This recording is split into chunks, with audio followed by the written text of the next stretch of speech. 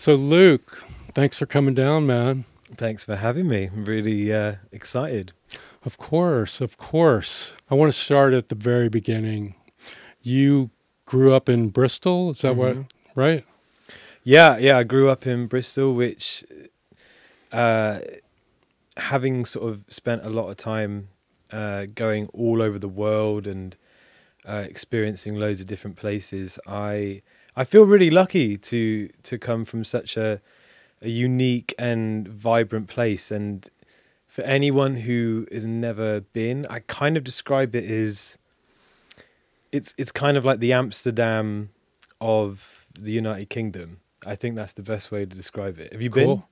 I've never been. One of my sisters went to school there. Oh, really? Yeah, it's a big college town, right? Yeah, there's two or three universities, and one of them's pretty good. I went and spent, I think it was a whole entire month at the Bristol UWE. I don't even remember what I was studying. I remember one of them was media studies, and I had been studying before that 2 years of like performing arts. And I think in those 2 years, I think we wrote about 4 or 5 essays. And I remember going to university and going to my very first kind of lecture, and everyone's taking notes, and I'm like, what are we taking notes on here? I was so out of my depth, but I was doing it at the time in order to sort of like stay in the area and carry on playing with what was then my group, which was my school band, which would very soon after that sort of like disperse and go off and do other things, which led me to meeting Adam, and the Struts was formed very quickly after that. That's amazing. Did you grow up in a religious household? I know that I read something where you initially were listening to Christian music growing up. Yeah, my dad was, well, he still is, but back then when we were growing up, me and my brother and my sister, we would find ourselves like in different parts of the world, whether it was Australia quite a few times, America, of course, traveling around with my dad and my mum, and he would sort of go and lead the worship in different churches. And his whole thing was he would create a sermon, I guess, or he'd devise a message, and then with his own original music, he would use that as part of the narrative in order to get like a certain point across, like most like preachers do. So he was quite unique in that way. And you're right, from a very early age, a lot of the music that I was absorbing was music that I heard in church, or of course my dad's own original stuff as well. But I do remember in my parents' CD collection, they had one of those like CD racks, you know, when you put it in. So there was a few of my dad's ones in there for my mum, because I think she's his biggest fan, or was, you know, at least back then. There was an Eagles Greatest Hits CD, which had no CD in it, just the case. And I think it was... the artwork was like a highway going through the desert, and I remember being quite intrigued by that. Like, wow, this looks really cool, with the Eagles logo in very small, very top. And then there was Neil Diamond's double disc Hot August Night live, and there was an incredible picture of him in a double denim outfit, and he's sort of like this, and the picture is fantastic. You can't really see his face. But I remember thinking, like, who is this, you know?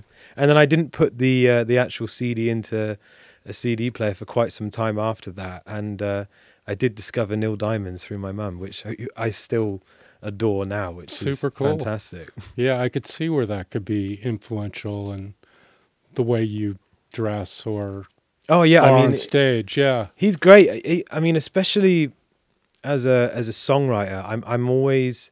Don't get me wrong, I really love rock, and there are certain bands that I've been, you know, fanatic about and have just been so heavily invested in them. But I also really become intrigued by actual songwriters, like people who do everything predominantly on their own. Someone like Neil Diamond, for instance, does all the lyrics, writes the music, the chord structures, and he's written some incredible songs that has also been amazing hits for other artists as well, like the Monkees, for instance, among loads of other people. So yeah, love Neil Diamond. What was the first record that you bought? I would go and spend like my pocket money, which was £2.50, on sort of the CD singles, and I would do that almost every week. I'd go down to Woolworths, which was sort of like they're not around anymore, but they had all the chart music, and you could buy the CD singles. And I think one of the first ones was Flat Beat by Mr. Ozzo, which was like a really bizarre kind of like club sort of dance song, which is really interesting. It's great. You should really listen to it. It's Mr. Ozzo? Mr. Ozzo, Flat Beat. I've never heard of that. It's great. It's a really good song to dance to, and I'd sort of make up like routines to it. And shortly after that, Vanessa Carlton, 1,000 Miles, was a song that I really liked. And then my first ever album that I got was Michael Jackson's Off the Wall. And then after that, I had like this very big obsession with everything Michael Jackson, but then also I discovered the Jacksons, Jackson 5, that were obviously before Off the Wall. And then I really got into everything that was Motown and everything that was on that label. And then, of course, you know, reading up more about Michael and his influences, I then discovered James Brown through that as well. So that was my sort of like very early teenage music taste. That's awesome. Yeah, Michael Jackson was quite the performer. Yeah. And singer-songwriter. And then it's strange, isn't it? It's like, I don't think it's such a unique case as an individual, because there really hasn't been before or really since. I guess, you know, there's so many years to come for people like Bieber and even Miley Cyrus. But even I'm not sure about Bieber, but Miley, for instance, didn't have like a #1 song when she was like 9 years old, you know, and then continue to evolve and sort of like reach a height of superstardom. You know, I don't think anyone has ever been, you know, under that sort of like spotlight, scrutiny, praise, you know, before or since. And maybe it's just one of those things we might not ever experience again as fans of music. But yeah, I mean, you know, there's a lot of things that have said about him like outside of the music and whatnot, but in terms of like purely on the art, it's very hard to discredit someone and of his genius and how innovative it was, you know. For sure. What got you into rock music? It was sort of like 14, 15 years old at the time when I was growing up. The biggest thing that was coming into England from America was the whole nu metal scene.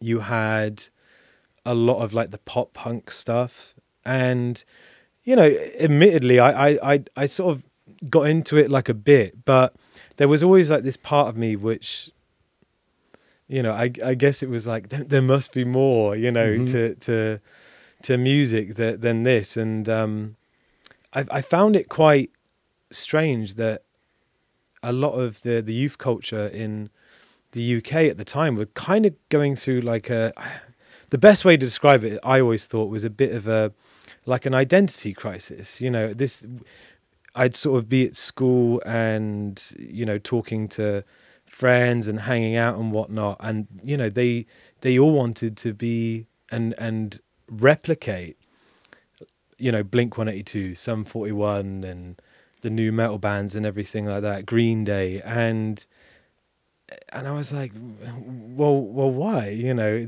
I couldn't get the American like fascination for quite some time, and then suddenly the darkness came on the scene, which really was so different from everything else that was going on.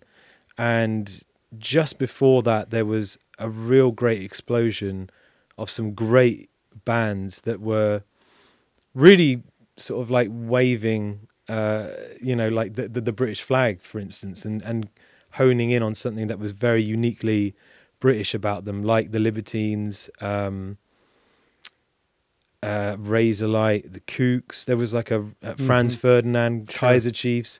There was some really great music coming out there, but the darkness was just something, just a little bit extra about them. Of course, like, you know, the way that they dressed, like they looked like insane, and then the sound as well was something that I had, you know, only heard echoes of from listening to the radio, and you'd hear like a Queen song, or you'd hear The Boys Are Back in Town, with like those signature like harmonized guitars and whatnot.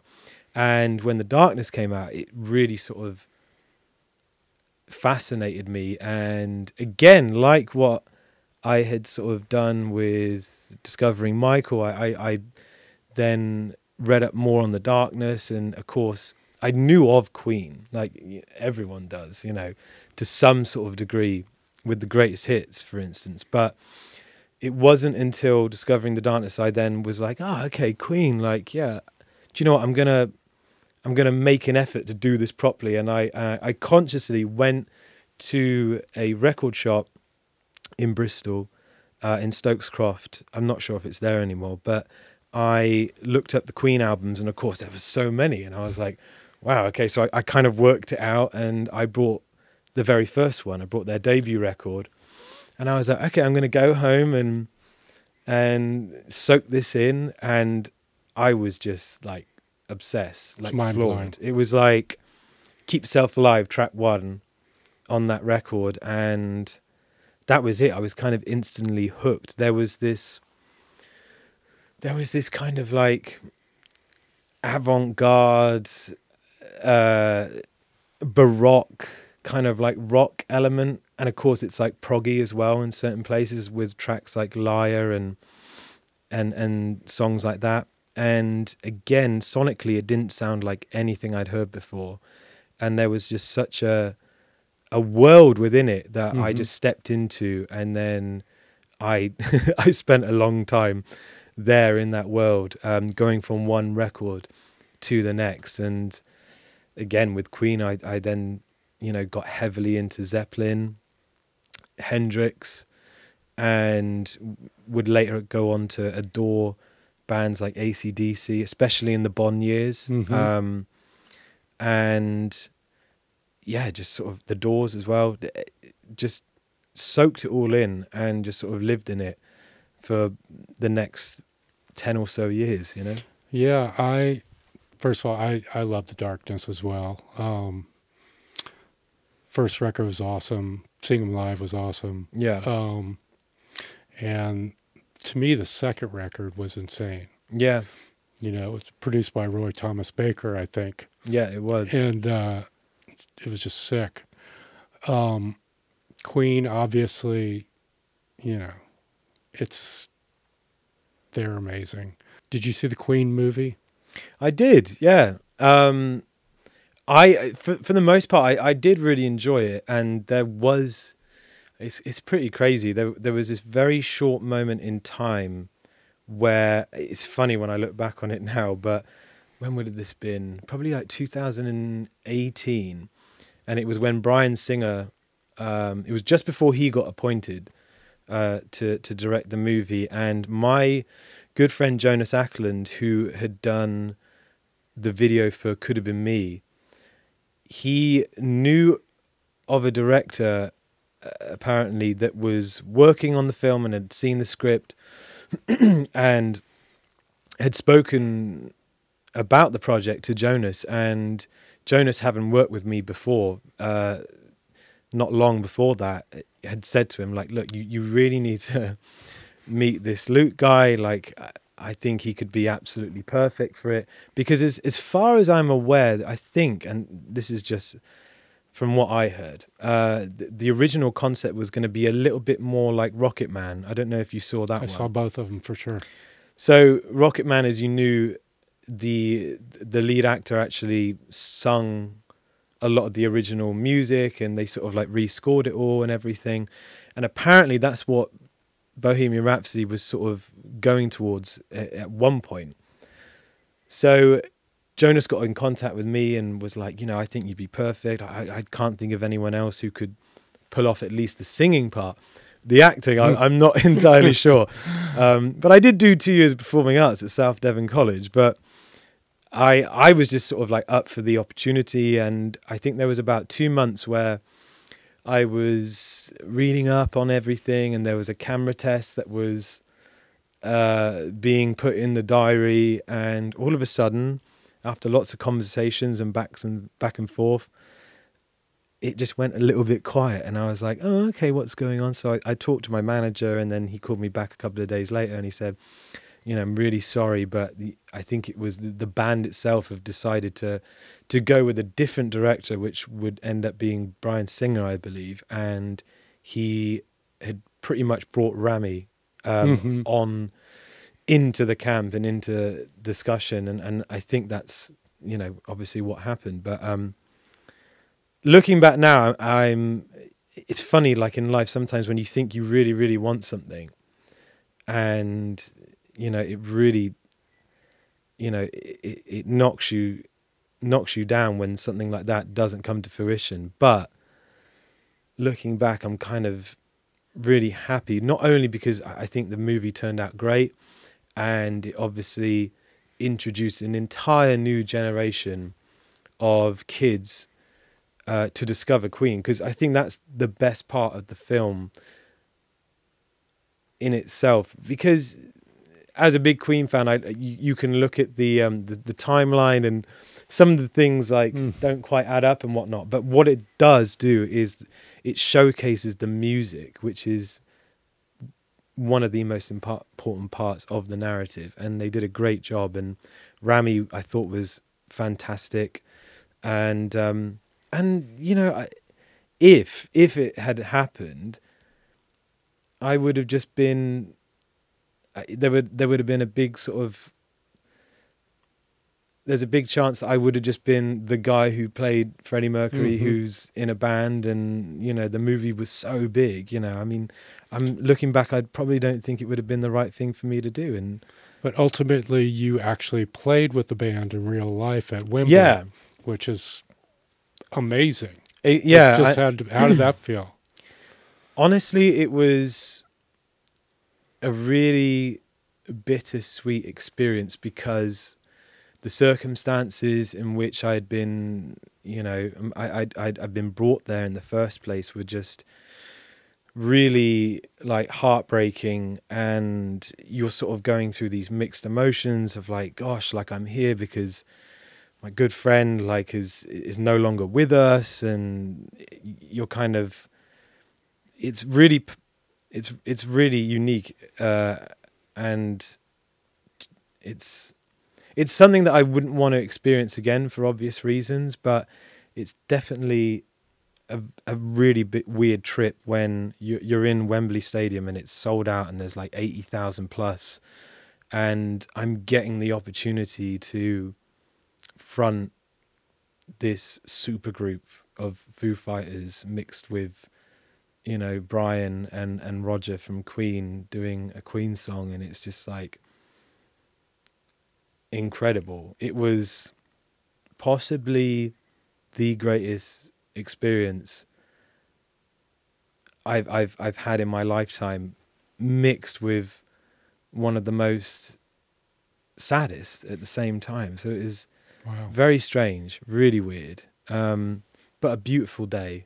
So happy to have been part of it, and just honoured to have been asked as well. I mean, I had a few moments where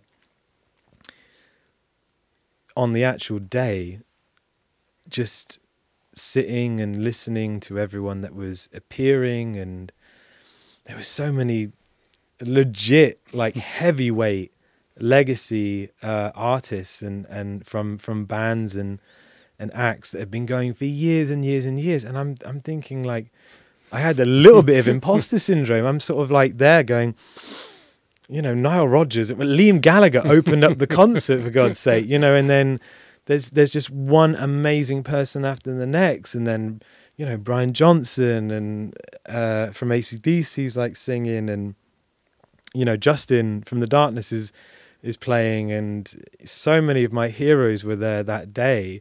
And little old me is on at like 8:30 at night, you know, just before the Foos do their set, which was incredible. And yeah, I was sort of thinking, bloody hell, like, it's really important today that you do not suck, you know, like. Well, I mean, the stepping into Freddie Mercury's shoes too is got to be a trap. Yeah, I mean, it was. I didn't really see it like that per se. I just thought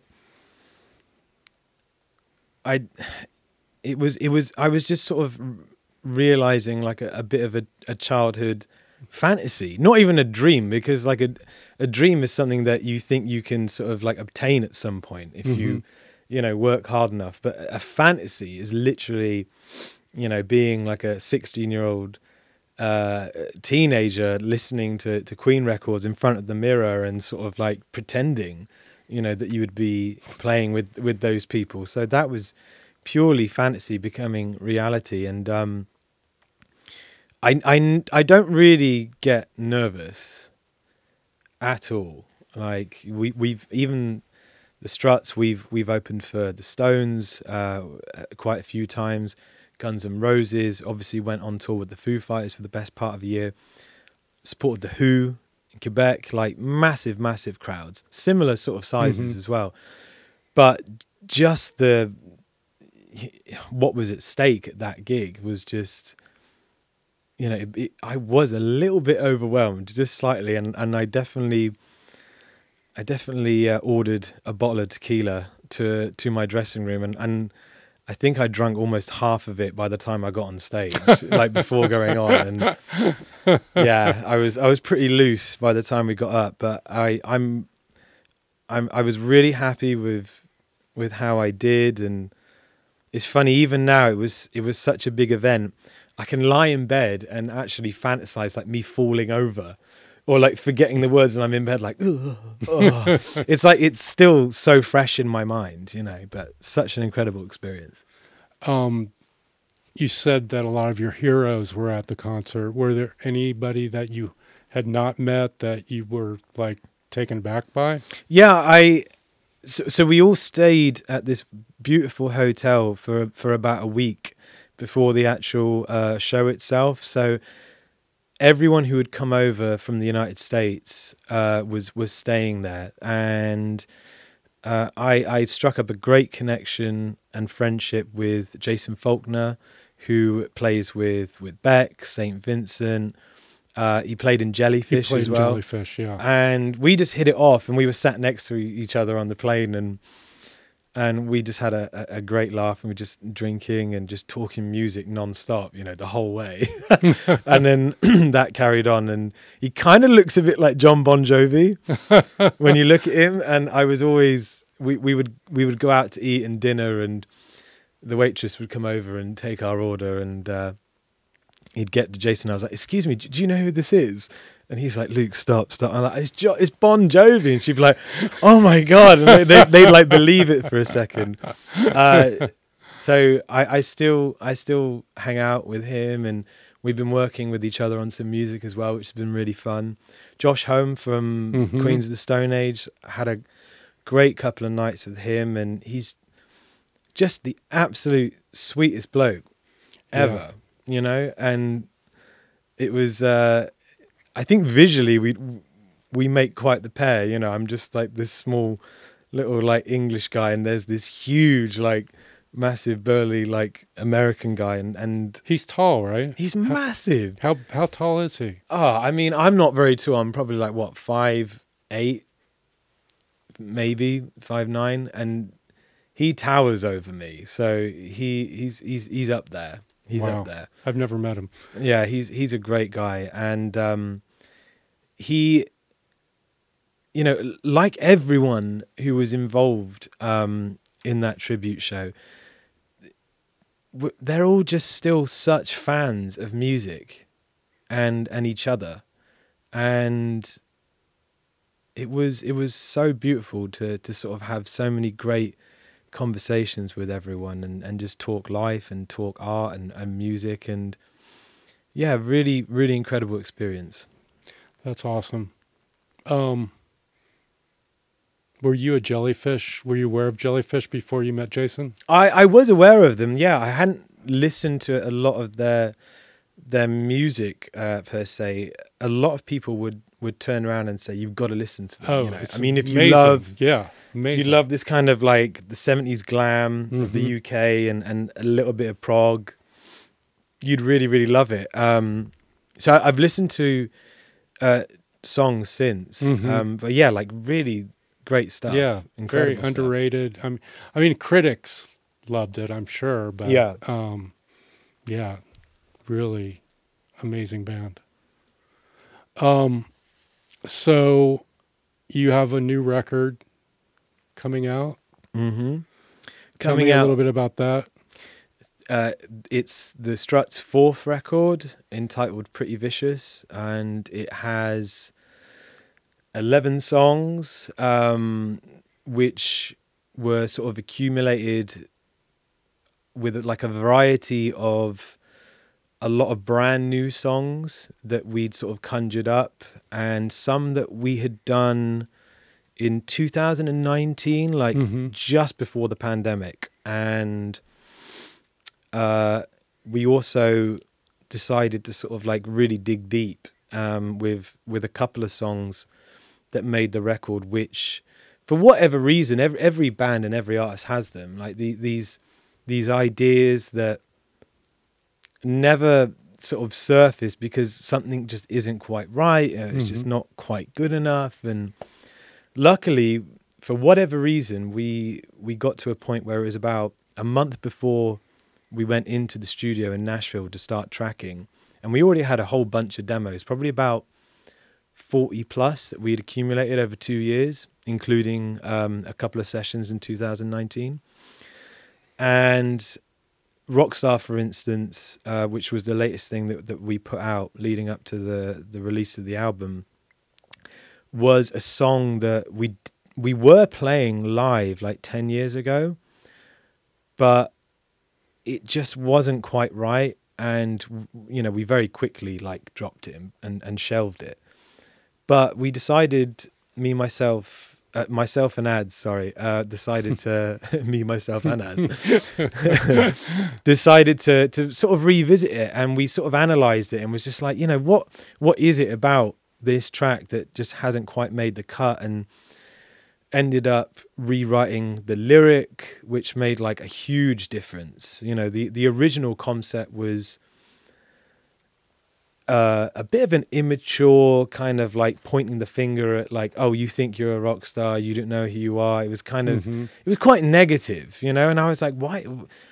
We shouldn't really be doing that. Let's make it about like a girl that you meet and she's like amazing and she has like rock star energy, just way more fun and digestible. And the rewrite just made the song way stronger, and we addressed some of the issues with the arrangement, and it absolutely just slams. I think that was the second take that we did, and it was just furious. Like Gethin's drumming in that song in particular is some of the best on the record. And same thing happened with the song called I Won't Run as well. It was a song that we just couldn't quite get right, and Scott Borchetta, the head of Big Machine, was sat in the studio while we were tracking that song and made some amazing suggestions, which turned it into like this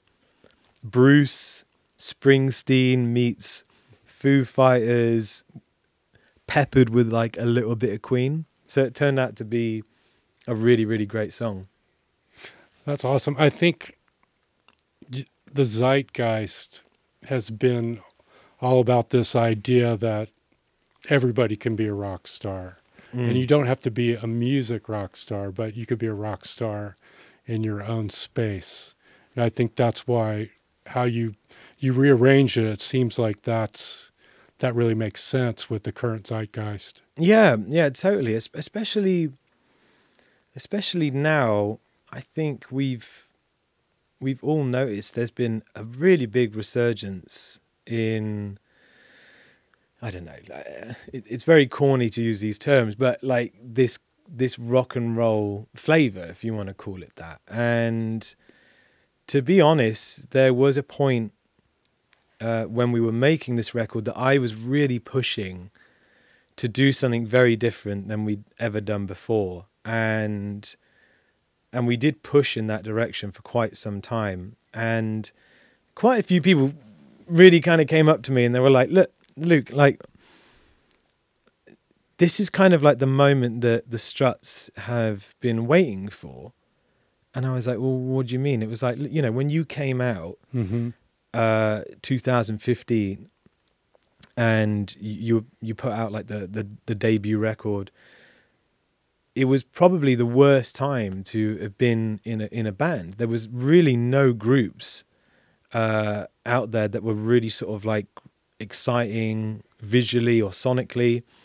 And I was sort of reminded that, you know, things had suddenly started to come round full circle with groups that had just been exploding, like Greta Van Fleet and, of course, Maneskin during the pandemic, for instance. And, you know, everyone just sort of said, just sort of like think on that, you know. And I was like, okay, well, that's true. Maybe we should sort of come in and approach this fourth record in a way which was sort of like, let's show everyone what we can really do in this genre, and hopefully our experience and everything that we've learned in the last 12 plus years, people will be able to hear that in this record. And I don't want to sort of say it was kind of like a final swing of the bat, so to speak, but there was a bit of this thing in the air between all members of the group that we were like, I think this has to be our time. It's now or never, you know, because of the musical climate and the circumstances. So we were like, let's go in and make the best rock record that the Struts have ever done, and the best rock record that anyone's going to hear this year, and, you know, maybe even more if it goes well. But that was literally the goal. And to be honest, I think when people hear it, they'll sort of agree it's the record that a lot of our peers, a lot of our fans, and a lot of our contemporaries have been waiting for us to make. It has the best elements of the group, where it has like some absolute raw power and sounds the closest to us live than any record that we've done. But then it also has, we allowed ourselves the time to write and accumulate the best songs that we possibly could. So we really absolutely gave this record 100% and more. And I think people will hear that. That's amazing. Well, Adam is an amazing guitar player. Yeah. He's really good.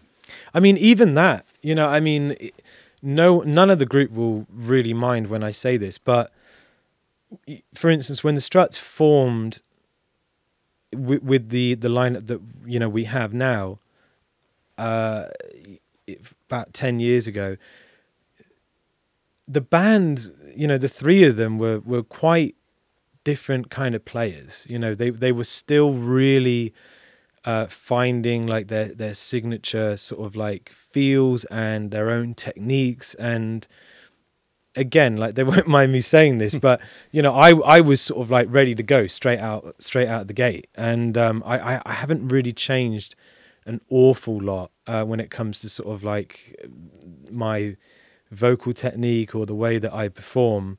And I think now it's like the best that the group's ever been. And Adam, for instance, in the last 3-4 years especially, I've sort of seen him go from quite like at times quite shy like performer who questioned his own ability and whatnot, and I've seen him become a literal sort of guitar hero in the last 3 to 4 years. And same with Jed and Gethin, like in terms of the rhythm section, like they're so tight, and that is just from purely getting out there and playing and playing and playing, touring constantly and writing a lot and experiencing some valuable lessons in and out the studio.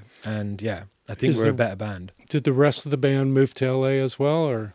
Yeah, so initially, I mean, funnily enough, going back to Taylor Hawkins, it was 2019, and we'd always consider ourselves to be like a British group, and we liked to go back home at the time when we weren't touring, which was a lot. And Taylor invited me to a Thanksgiving celebration at his place, and he sort of like, took me to one side and he really encouraged me to make the move to LA, and just explained, he was like, man, like, we could sort of like be playing together, and there are so many people here that you should be meeting, and you got to get into the thick of it, while you're sort of like at the age that you are. And I sort of went home and I really agreed, and I ended up renting a room from Brent Woods, which is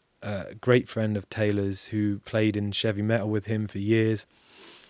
And I remember we had a band meeting at the Rainbow, and as you do, and that was like our usual stomping ground back then. And I just said to everyone, like, look, guys, I've been really thinking about it, and I'm gonna make the move, and I have a room like ready to go, and I'm gonna be moving early next year. And everyone was sort of like, wow, okay, right. And then shortly after that, a couple of weeks went by, and then, one by one, they were like, wow, we've got to go as well. And it was one of the best things that happened to us. Jed's recently got married to an American lady, and Gethin and Ads live with Adam's girlfriend, Kelsey Carter, and they're always doing stuff. And I've managed to get into the studio with other artists apart from the Struts and work outside of the band, which has been really great. I had a song with Grandson on his last record, and yeah, it's just been it's been a really great place to actually get work done. And granted, it took me a minute to sort of not get sucked in too much with the party lifestyle, which is so ready and available to anyone who comes here, especially when you're not from here. Right. You get here and you're like, wow, like there's something to do every night, and before you know it, you're out, 6 days a week and partying and doing stuff. But I sort of like nipped that in the bud, and now I sort of use it to my advantage and really get a lot of work done when I'm not on the road. Did you ever move to London, or just come straight to LA? We located to Derby before we got picked up by Interscope in the US, and we were there for I think it was like 2 to 3 years, I think, which was an experience. I mean, Adam obviously is from Derby, so where is Derby? Derby is basically slap bang in the middle of the UK. So it's above Birmingham. You can drive to London in about under 2 hours, if that. And one of the biggest reasons why we were encouraged to move there by our previous management was simply because it was cheaper than London, and you were so close to so many of the major cities. We could save lots of money by driving up to Manchester and then driving back that night and getting back home at like 3 or 4 a.m. and save money on hotels and things like that. And it, you know, to be honest, it was a good move at the time. But you know, no offense to anyone who is from Derby and loves it, but it's not a very inspiring place, and it was different members sort of took to it in their own ways, and especially coming from somewhere like Bristol, you know, which is really vibrant and has a great music scene. You know, there really wasn't anything going on in Derby. A little bit now, but not as much. But we had some great times there, but we were all happy to kind of like, you know, leave and go to the next stage of our career. You mentioned that you're working on a solo record right now. I am, yes. Can you talk a little bit about that? Well, what happened was during the sort of like the last waves of the pandemic, I was living in the UK with my parents actually, and then this place down the road came up for rent, so I quickly moved into that place so I could have a bit of independence, which was really great, and very quickly got like a piano, and it was before the pubs and all of that had opened up and you could go to the beer gardens. So I would just sort of find myself on my own and writing a lot by the piano. And then I suddenly just had this idea of like, wow, like I'm writing these songs all by myself with no one else involved. And, you know, they're really speaking to me and they're really honest. And very quickly I started to sort of create this vision of a record that was based purely on my own experiences of love, sex, and heartbreak. And that was it. I was like just so inspired. And then just one song after the next just started coming. And I didn't really know like what would come of them. And then very quickly, you know, everything opened back up again. I just sort of like had them on my phone, these little ideas. And I lived with them for quite some time.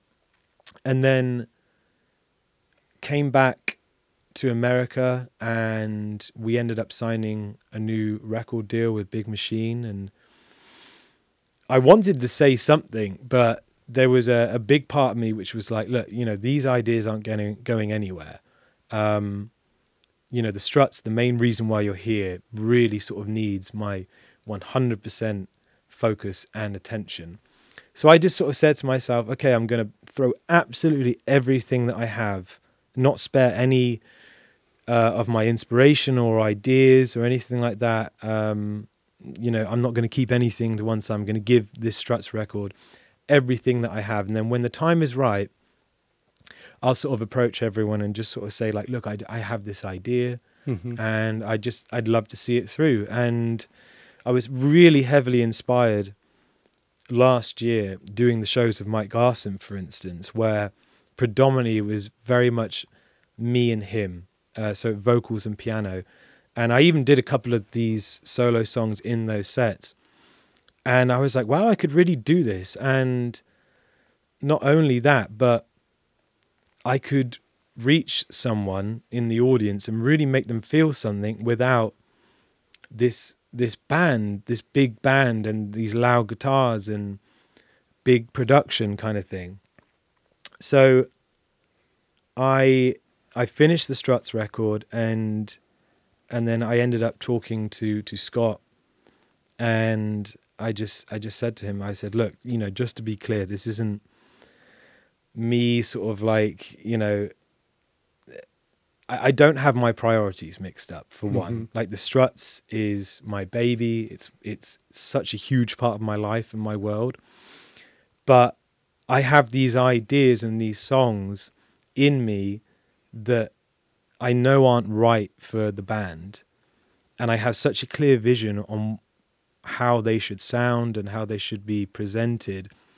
I'm asking you to give me the chance to do these then get them out my head and get them off my chest, so I can actually go on and carry on being productive with the band. Because sometimes when you've got all of this sitting here, it's hard to kind of separate the two projects in the beginning anyway.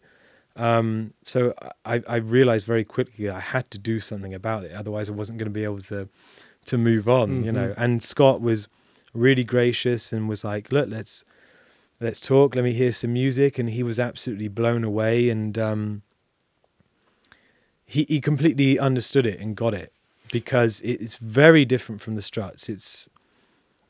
It's not a rock like record per se. Of course it has like rock moments in it, but for the most part my absolute goal was to create songs that would really like touch people to the core, met with lyrics that people could just sort of like get lost in. And I had this very clear vision of just great piano driven songs with huge orchestration, and create this world which is a mixture of Scott Walker and Lana Del Rey, a bit of like Adele,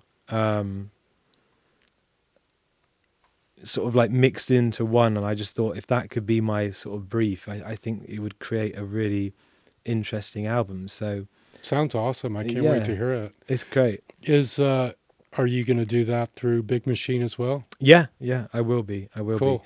I'm not sure at this moment in time when some of these things will be surfacing, but I'm already pushing the label to get the Struts back in the studio in January. So I'm not sure when this Luke Spiller record is going to surface, but there are, as of today, there's about 9 or 10 songs which have been pretty much completed. And then after this beautiful encounter we're having right now, I'm going to be heading back to the studio and working on some more songs. Solo or Struts? Solo. Nice. Is Mike Garson play on your record? He isn't actually. No, I'm working with John Levine, who I've known through the Struts projects for years now. We did, I think one of the first things we did was Body Talks, and a few songs from the second record, and then he co-wrote and produced our lockdown record that we did in 7 days, which again was another inspiring experience. That I knew that me and John have this really great creative chemistry, and then shortly after that I then took him a few ideas that I had, and we worked on them together, and we're like, wow, this is so cool. Like, we didn't even know like what would come of it or anything, but some of those tracks are making my debut solo record. So it's really exciting. That's amazing. Congrats on that. Thank you. Are you about to go out on tour to tour the new record? Yeah, we're heading out at the start of November, and then a few weeks before that we're going to be appearing on Good Morning America as well. Amazing. Which is great. So we're going to be pushing the next single that's going to radio, which is going to be Pretty Vicious, which I'm really excited about, and hence why I really wanted to call the record Pretty Vicious, because not only is it a really like cool and edgy name, objectively, in my opinion. No, it is a cool and edgy name. Yeah, it was cool. You know, I mean, there were a lot of names floating around.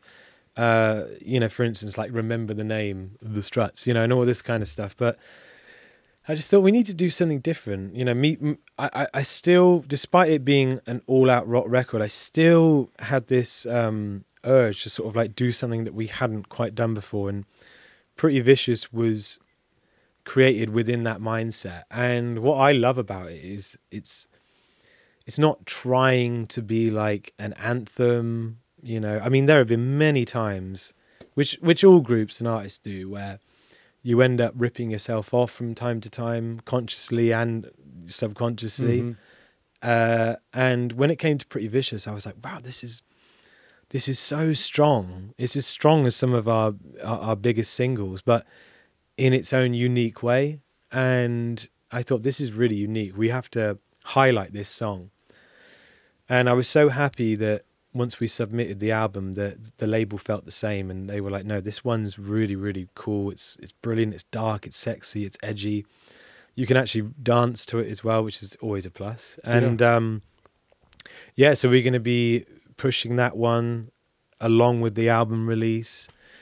Of course, hopefully we'll be doing some other like appearances on TV and whatnot after Good Morning America. But I'm really excited. It's going to be a brilliant tour.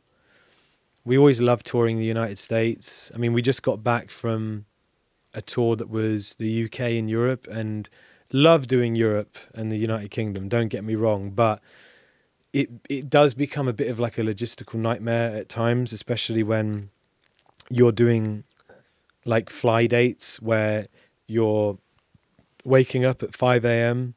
to get to the airport and checking like 36 check bags, which are included with your clothes and equipment. And it takes 2 hours to check in, and it's just an absolute nightmare. But the shows were always really good. But it's going to be nice just getting on a bus, you know, in America, where it's sort of like you can really get into like a nice routine and look after yourself, and everything's pretty much the same every day. And the venues are going to be great. And we're actually finishing the tour in LA, I believe, which is going to be a really, really great show. Wow, where are you going to play in LA? I believe it is the Wilton, I believe. That would make sense. Yeah, I think so. I mean, yeah, I don't really tend to look at the dates too much because it can be a bit overwhelming for a singer as well. I see them, I'm like, God, there's 4 in a row here, and then we got just 1 day off, and there's 3 in a row, and I'm like, whoa. If I think about it too much, I sort of like get in my own head. But if I just sort of approach a tour like just 1 day at a time and just get through it and look after myself, then that's usually how it gets done. And it's going to be interesting because normally those last weeks on a run like that, you're normally pretty gassed out, and having such an important show as the last one is going to be a first for us. So we're literally just going to have to keep steamrolling through until the bitter end. And do you know when the date is? It is, I believe, it's the 11th of December or the 10th. I believe it's the 11th. Coming up soon. Yeah. And are you booked into 2024? If you looked at, we're doing not as of yet. We're still sort of like waiting to sort of like see. Obviously there's like discussions happening at the moment, but for instance, I was talking to Josh. I texted him and I asked him, you know, Queen's going out like next year, like, you know, we should do some stuff. Totally. And he was like, yeah, like that'd be amazing. So that might be a possibility. We're doing this rock cruise, which should be quite fun. what is that? It's like it takes off sets sail from Miami in late January, and then you just basically you play 3 sets over like a 5-day period, and there's a whole bunch of other bands and artists. Who else is playing? Like really, it's quite a random lineup. You got Katie Tunstall, Bowling for Soup. Gosh, who else? Oh, I don't want to get any names wrong, but I believe like the Lumineers as well. Oh, cool. I can't remember, but I haven't really looked at it too much, but it's a really like widespread eclectic collection of artists and bands, and it's just always fun. We did one years ago for Kid Rock, which was an experience. And that was just a non-stop party for an entire week. So I don't think this one's going to be any different, you know. But yeah, I'm looking forward to it. It's going to be good. But in terms of what exactly we're doing throughout the rest of next year, I think a lot of it depends on how the next record does. Cool. Well, thank you so much for coming down. Thank you for having me. I've really enjoyed it. This was awesome.